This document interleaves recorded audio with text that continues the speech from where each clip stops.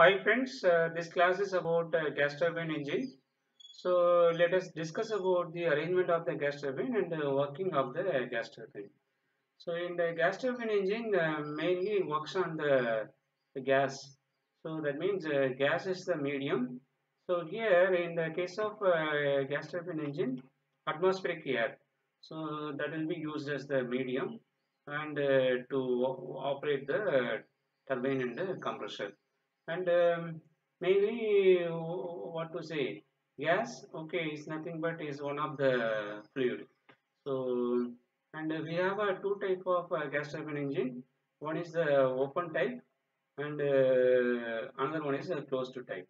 So the open type of gas turbine engine and let us see later. And first let us see about the closed type gas turbine engine and how it works, and then we will see about the open type. So in the closed type gas turbine engine, this is a simple arrangement. So it means whenever we see about that means the gas turbine, so there will be a turbine and a compressor. So this is a compressor and it is coupled with a turbine. So the gas turbine, okay, this is the main arrangement. So in addition to that, we used to have a, combustion chamber. So that comes in between turbine and the compressor. So this is combustion chamber, and then further from the turbine, again it is connected with the compressor through intercooler.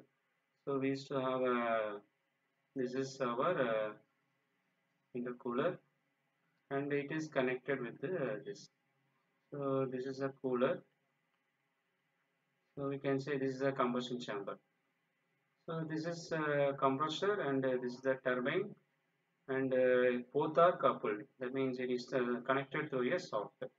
So this is the main arrangement for the gas turbine, and this is we call it as closed gas turbine. So it is a closed type gas turbine. So we need to understand the direction of the flow. The direction of the flow is something like it goes from the compressor and it comes to the combustion chamber. From the combustion chamber, it comes to the turbine, and from the turbine, it comes to intercooler. From the intercooler, it goes to compressor.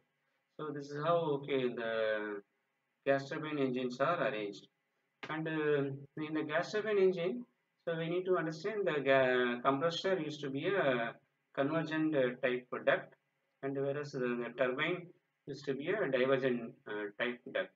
So and rest all okay, what we can say, this is combustion chamber. So and then cooler. So this is important to note, and how it is working. In the case of closed type gas turbine, we can use any kind of fluid. Either it can be a air or it can be a what to say. It can be any gas or it can be any kind of liquid. So those things are possible in the case of closed type gas turbine. But let us see about the open type gas turbine. So the open type gas turbine is something like this. So there also that our main arrangement will be a compressor and a turbine, and then